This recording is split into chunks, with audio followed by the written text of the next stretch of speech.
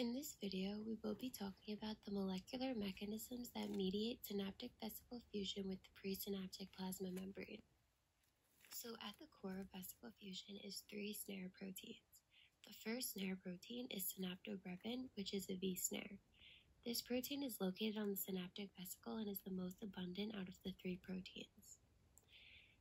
The second Snare is syntaxin, which is a transmembrane protein located on the plasma membrane and is a T-Snare.